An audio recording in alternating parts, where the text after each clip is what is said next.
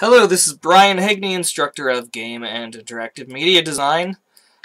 Okay, in the last one, I had just created the multi-sub-object material. And what we're going to do now is, well, I'm just going to render this for you. So if I select this cylinder 07, and I tap the 0 button, remember that's render to texture.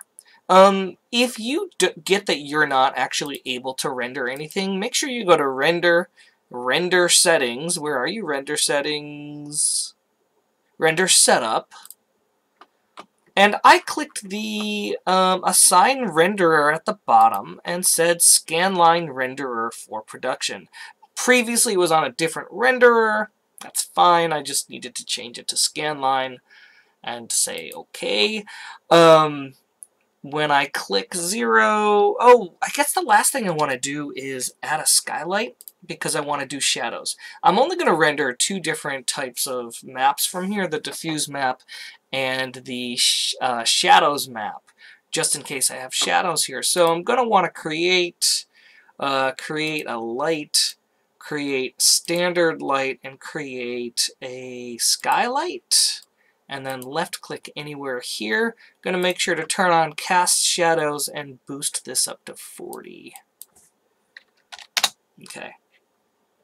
Right click to disable create skylight, and now when I select that barrel and say 0, I'm not going to pick anything to project onto it. That whole projection was merely for the normals map, and I'm gonna fake that this time, so feel free to fake it for yourself as well.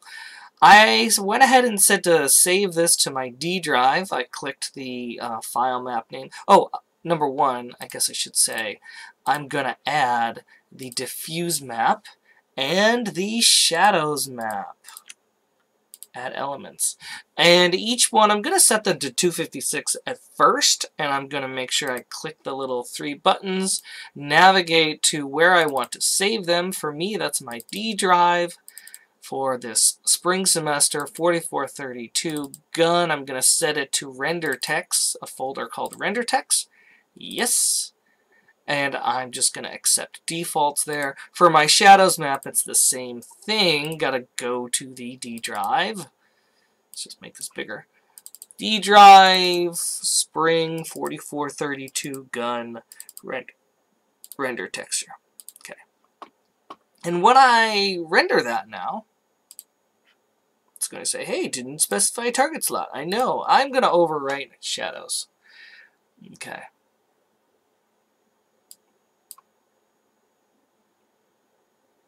And this is taking a little bit of time. This shadowy stuff, that's all inside of my barrel, I'm sure. And so I'm okay with that. All of these shadows, like, that's okay. That looks about right. And I'm only rendering this little cylinder. Because in my unwrapping, I actually set each component to unwrap itself, okay, in that square. And so this is the square that it unwrapped itself in. And I'm going to say, okay, that did it. And if I were to open that up in Photoshop, I bet my Photoshop is going to fail. Darn it. I'm going to pause this while Photoshop opens up and possibly fails. Alright, so I'm going to open both of these maps that I just rendered out. Alright, so here's my shadows map. And here is my diffuse map. And again, my diffuse map is really just yellow. And that's okay for right now. Okay, good. I just wanted to know what they looked like. And if I were to kind of take this into Unreal Engine, or what I'm going to do is then, once I render all of these out, like I'm going to render this out. Now, these are all the same. So these are all going to use the same exact material thing. And so if you have repeating elements, they can be unwrapped the exact same. That's totally fine. I'm going to unwrap, I've already unwrapped everything. I'm going to render this to texture, render this to texture, render this to texture, this, and this. And I'll end up with 1, 2, 3, 4, 5, 6, 12 different maps all together from 3D Studio Max. Maybe that's too many to keep a handle of. Maybe it would have been smart to render it all smaller. You know what? That's a real good idea, Brian. I'm going to change my mind mid-direction and kind of do that, okay? So I'm going to end this video here. This video really just showed, well, you know what? I'll go through the whole thing. Let's go into Photoshop. Now, so the only thing we don't have is the normals map, and that's kind of okay. That's okay. What I want to do here is kind of play with the diffuse mapping here. So let me take a look at that. This text, what this looks like. What does the surface of this gun actually look like? It looks like there's a bunch of worn down material here that turns into silver, and then it's like a little bit of corroded a little bit. There's this little dark line here. So what I might do is try to kind of fake that. And so I'm going to, in here, we can kind of see where that starts to be shaded. I'm going to select, I'm going to first of all drag this shadows map into my diffuse map. I'm going to let this kind of tell me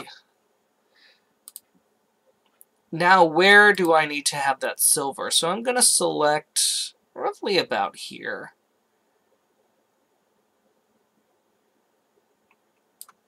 Yeah, and this is where I'm going to paint the silver, but I'm going to paint this in a new layer by clicking the new layer button. And I'm going to use my paintbrush. I'm just going to use a light gray. I'm going to use my bracket keys. My left bracket makes a smaller brush, and my right bracket makes a larger brush. And I'm going to hold down Shift left bracket to give myself a feathered edge.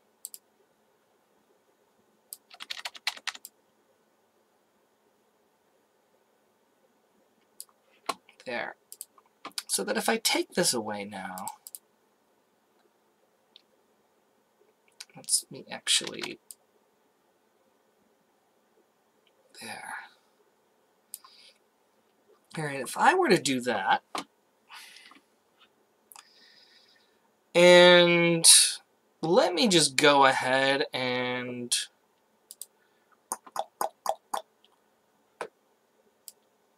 select the entire black portion of my map. I don't really like the black being there, so I'm going to Control X and get rid of all of the black.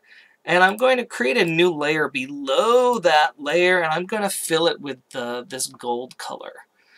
So I'm going to say fill with color, and I'm going to use the little picker device to pick the color there. Okay, and that way kind of everything gets filled in except for this, which is the silver I added. And now this is going to be my Cylinder 07 Diffuse Map PSD. It's in the same exact spot. And I'm going to save this as a Targa. And I'll call it 02. Now what I'm going to do now that I'm not going to show you is export this all out and bring it into Unreal Engine. I'm just going to show you the final effect, what that looks like in Unreal Engine. Okay, so this is me and my little gun barrel piece kind of brought into Unreal Engine. And this is what it looks like if you don't do anything to your shader or your material. It's basically just that diffuse map that I recently made in Photoshop. You can see it right here. And you can see the little white on the end of that little barrel thing. Okay, that's a terrible shader. It does not look good at all. Well, let's see what I could do to it. Number one, let's make it metal, right? So here I have this over here, Now, I'm not going to do this in the final one. I'm going to tell it what metal to make, but you all know this. I can just use the number 1, and I got that by holding down the 1 key and left-clicking here, and it's a single vector constant, and I'm going to set that to 1. And I'm going to drag that into metallic. And watch the object change in my viewport on the left here when I hit save. Alright, that already looks kind of nice. Now that really looks metallic. The other thing I want you to keep an eye out for, whoops, let me kind of move up here, is I'm going to add, oh my gosh, where'd you go? There you are. Sorry about this. Here we go. I'm going to add that ambient occlusion, or the shadows, to ambient occlusion. It's just going to update the shadows in the middle here, in the center of that. There we go. Oh, looks even much better. And the other thing I want to point out is I actually changed the Photoshop here. I added a 2 layers. I painted using this weird paintbrush, which is like a speckle, bonus chunky charcoal.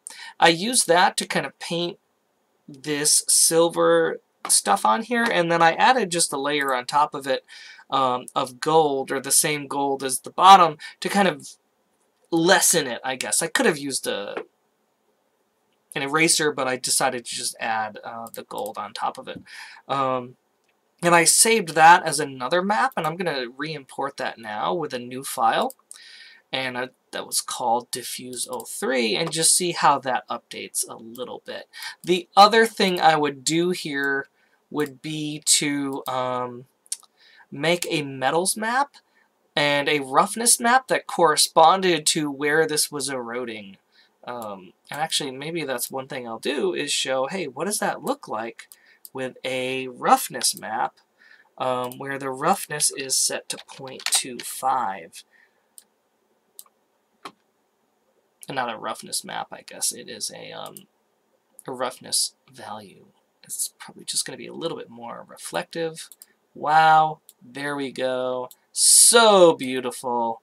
Oh, what a beautiful model and a beautiful material. Can't wait till it finishes. Now that's if I were to have created all of these different objects to have their own map. And as I was kind of telling you, wow, if I have 1, 2, 3, 4, 5, 6 different sub-objects to this gun, and each one had its own normals map, diffuse map, shadows map, that's already 18 different maps I need to keep track of.